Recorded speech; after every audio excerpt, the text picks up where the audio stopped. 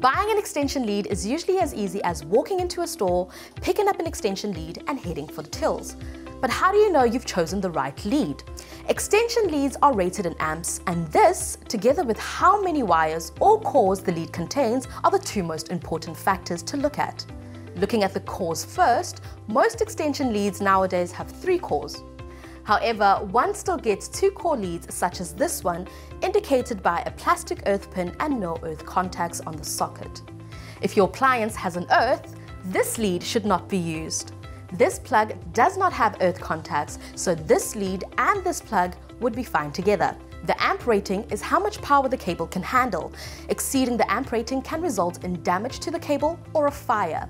Amps can be calculated by dividing the wattage of your appliance by 240 volts. A standard kettle uses between 7 and 9 amps. This multi-cube is really handy. It has a standard 3-pin socket, a 2-pin Euro plug, 2 USB ports and a Shuko socket. And look at this, it even has a wireless cell phone charging base. The rest of the leads are what we are all familiar with. Generally, the difference is at the socket end.